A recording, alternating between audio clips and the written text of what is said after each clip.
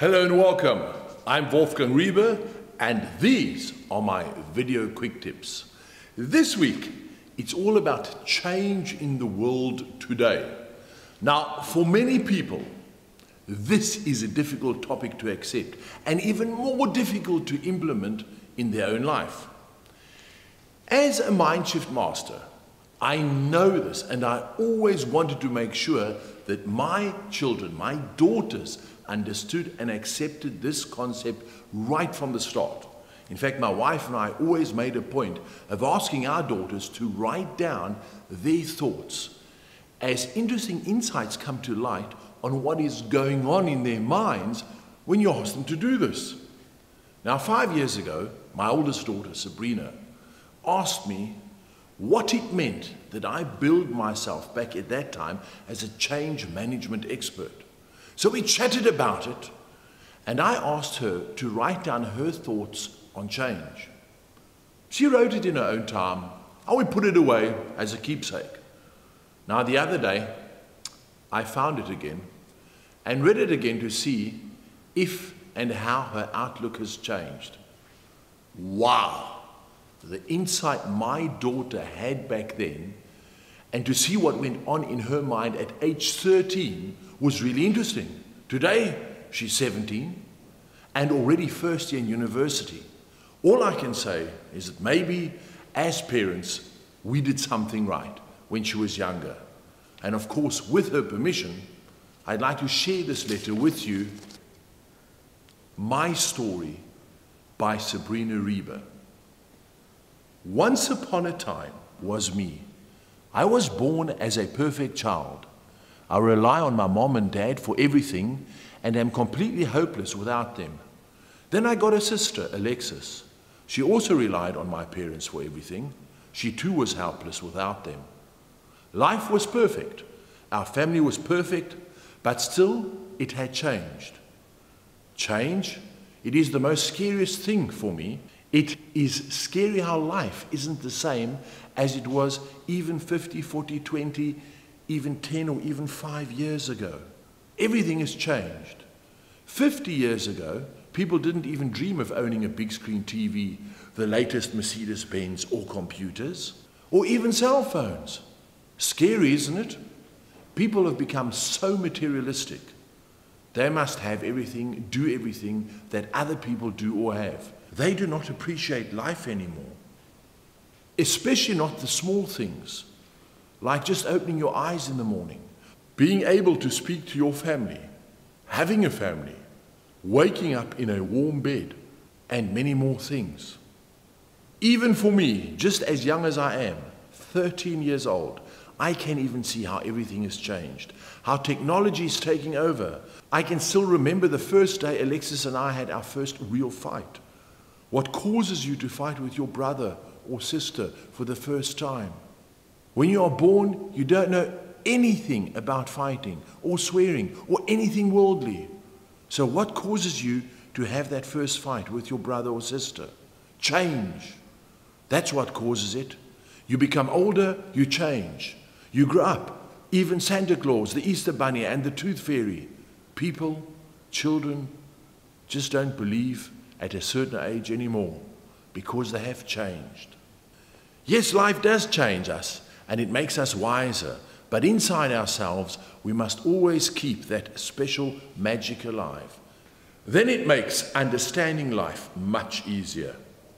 Isn't that just amazing how she saw life? Do you realize the impact that you have on your child's life?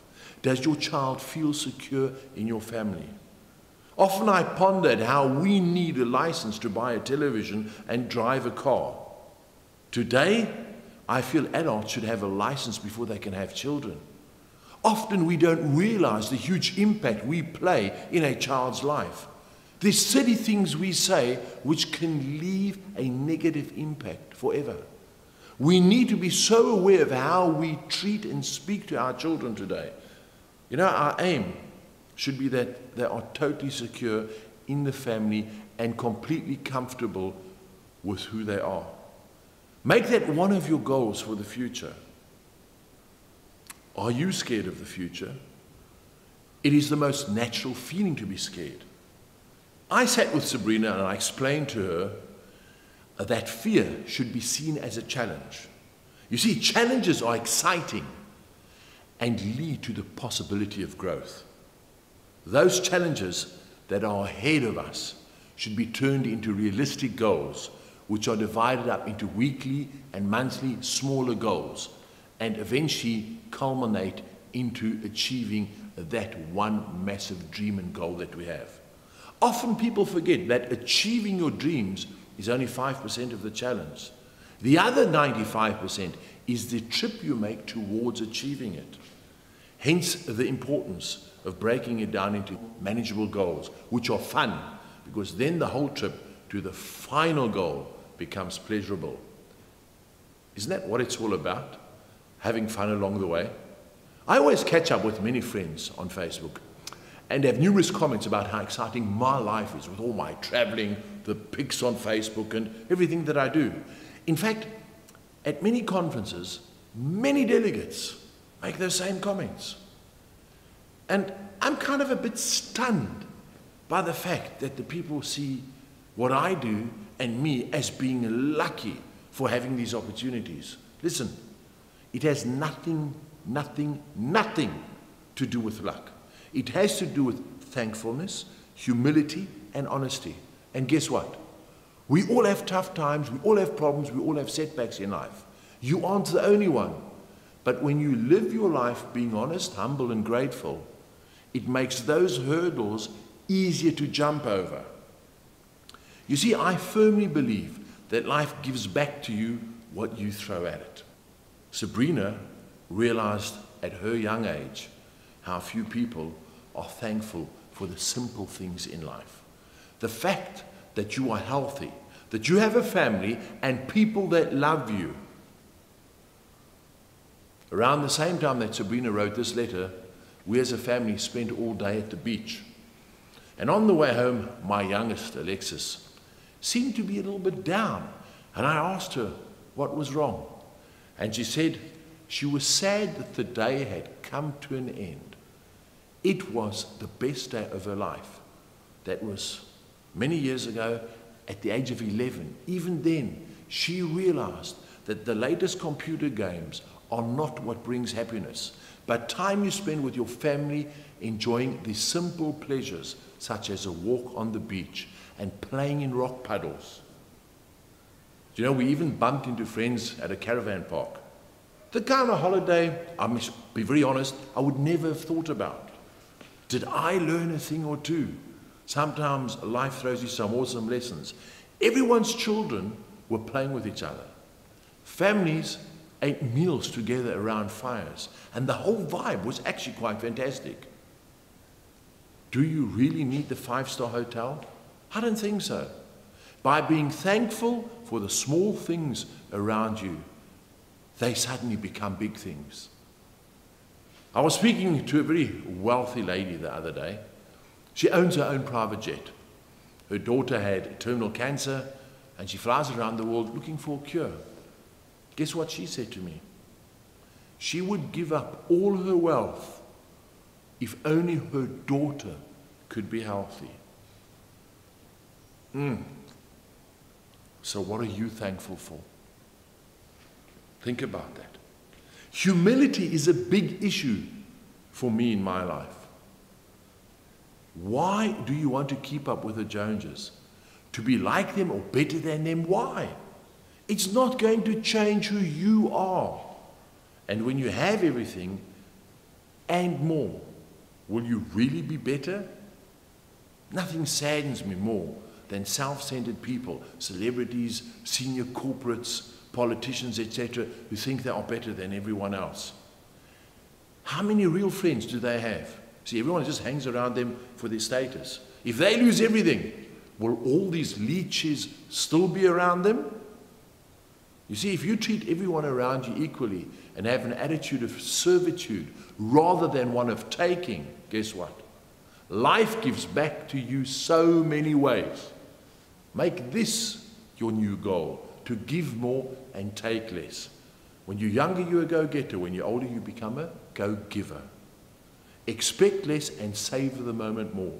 Get over all your political, racial, religious, and cultural issues. Respect everyone equally. It's really not that hard to do. Remember that with humility comes contentment and acceptance. Surely our world can do with a lot more of that. And guess what? It all starts with you. And that brings me to the core of Sabrina's story of change. Yes, the world is changing, and it isn't the same world as it was even 5 years ago. People are worried what the future holds for us. For all of us, however, understand that change is what drives progress and builds you as an individual. Fear for change comes with insecurity in the self. It all starts with your children. Give them a secure childhood and make them understand that it is all part of growing up. Then they will only see challenges rather than fear. Kind of makes sense, doesn't it? And if you find life difficult today, remember, it's all about attitude. To wake up negative involves exactly the same amount of effort as waking up positive. So why not try choosing the latter? It takes 3 weeks to get into a new habit. Make an effort to wake up positive. Spend time with the family and friends. Smile more. Look for opportunities in even the bad things around you. Guess what? By the end of the next 3 weeks, even by the end of this month, you could be in a habit of seeing life in a more positive light, and the future can only be great. My daughter Sabrina started university at the age of 16. My wife and I are incredibly proud of her and of this achievement. And again, people say we are lucky to have such an intelligent daughter. Once again, luck has nothing to do with it. We embrace our children. We are there for them. And we make them feel secure.